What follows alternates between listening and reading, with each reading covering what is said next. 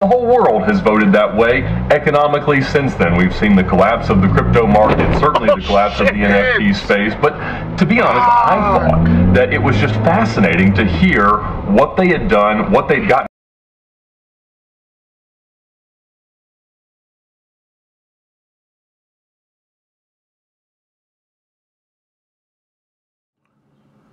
So I'm going to try and explain this the best way as I can on a drawing. So Black Civic is going to be the orange marker, and I'm going to be the turquoise for obvious reasons.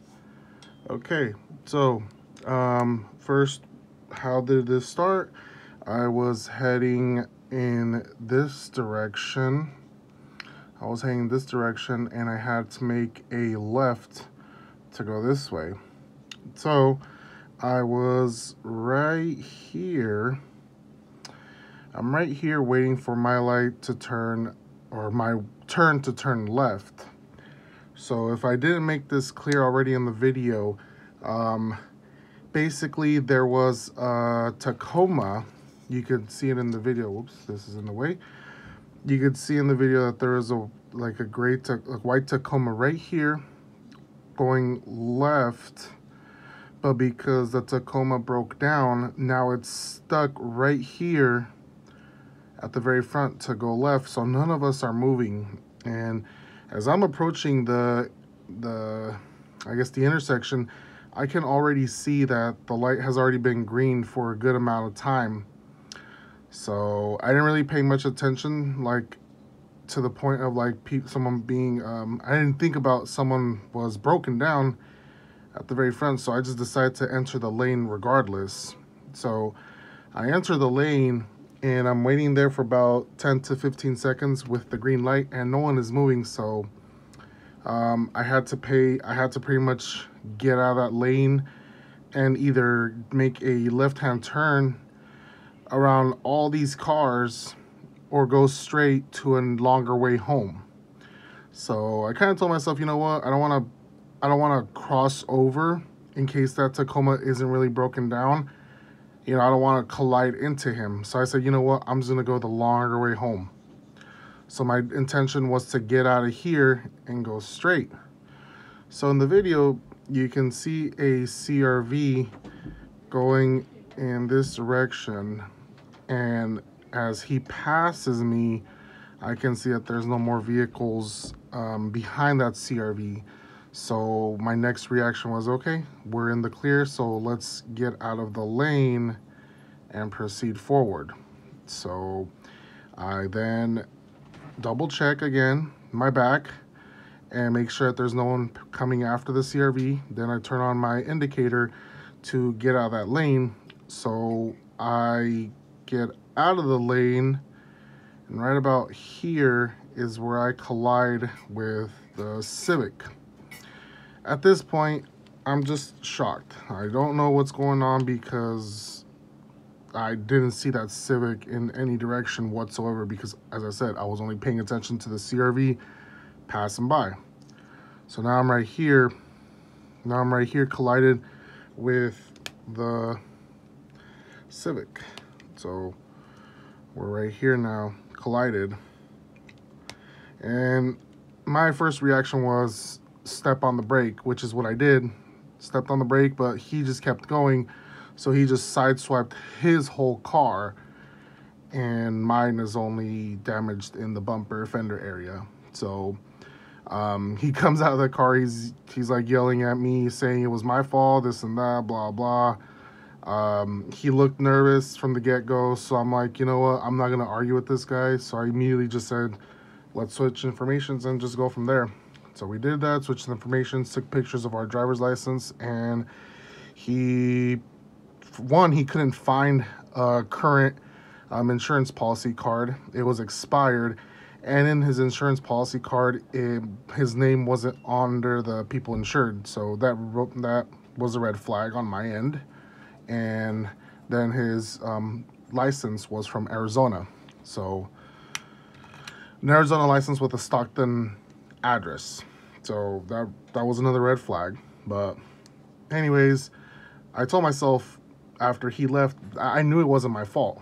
I was just trying to figure out where did this guy come from, because he's over here blaming me and yapping away that it was my fault.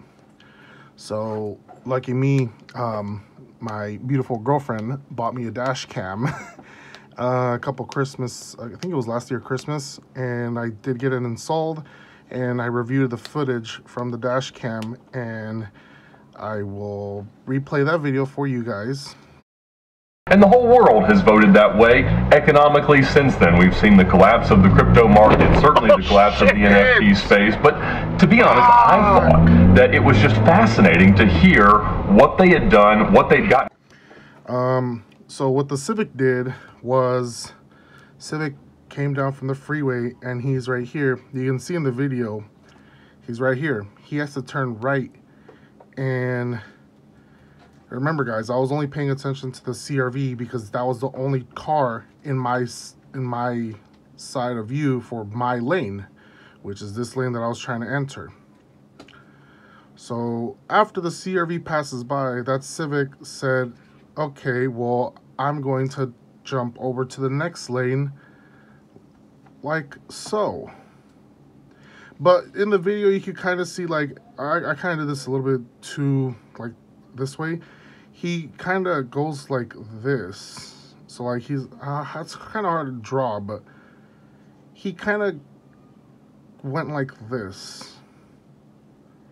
And that's kind of like where we collided right here. It's a lot easier to see in the video, but basically in the DMV handbook, I'll go ahead and put a picture of that as well.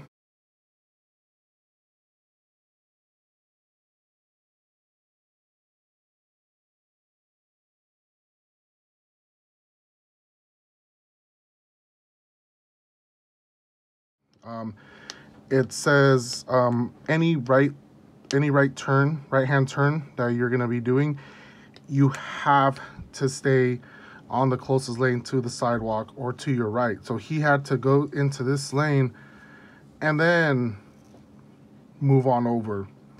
But in the video, he didn't. He just jumped over to the farthest lane, and that's how we collided.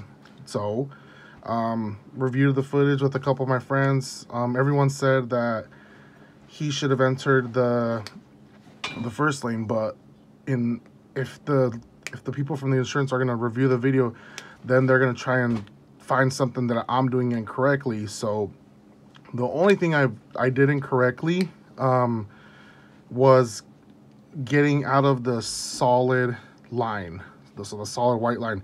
You're not supposed to cross a solid white line at all. But the thing is, in the video, you can see that the Tacoma is still at a halt. So it's like, what are we gonna do? Are we pretty much just trapped behind the Tacoma until he fixes his car and moves on out of the way? So see, that's kind of my defense there.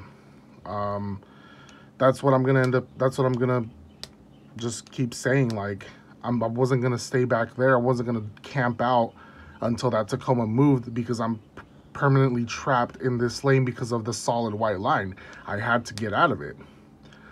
So I don't know if they're gonna make a big deal about that, but I'm just throwing that in there for you guys to, I guess, to think about. But basically, I feel like it's gonna be 50-50, which it's whatever. My car's only worth like $5,000 on a good day, so I can easily replace the fender, bumper, and headlight with like $200 to $300. So it's no big deal. The guy has a way bigger damage on both his doors and quarter panels, so I feel like he's gonna be out of luck on that one. But not to get too go into personal detail or too into detail, but I already filed a claim for both parties, for both insurance, and my insurance is cool and everything. They spoke to me. They already got my side of the story, and they said they're going to talk to the other insurance. But when I got the phone off the other person's insurance, they pretty much told me that it's probably best that I go through my insurance to get my car fixed if I wanted to get it fixed sooner, because they still have to go under investigation on this guy's insurance, which is where the whole I never saw his name on the policy card. So that they wouldn't really tell me, because I tried getting that answer out from them, but they just wouldn't tell me.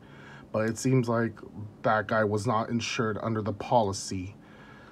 So if it does end up going that direction, I'm gonna have to go through the uninsured motorist protection. I did speak to my dad, and he said that there was actual protection for that. I thought we didn't have it, but he went to go verify that, and apparently we do. So chances are I might get the Corolla fixed if it does fall in my favor, which I hope it does, because again, I don't feel like I was in the wrong, because this guy jumped into my lane, but he was supposed to stay in the first lane, which was empty. So again, hopefully I didn't bore you guys out too much with this explanation, but that's basically what happened. I know a couple of you guys saw my update on Instagram, so a couple of you guys did message me asking if I was okay and whatnot. I mean, it wasn't that big of an impact. It was just startled me, I guess, shocked me. It is what it is. Shit happens. Not the end of the world. Maybe if it was my 6th gen, then I probably would have been a different story. But anyways, yeah, let me know in the comments down below what you guys think of this, what you think either insurance parties will say. Let me know just let me know what you guys think about it. I'm really curious to know what do you guys think about, I guess, this whole thing. Was I in the wrong, or was he in the wrong?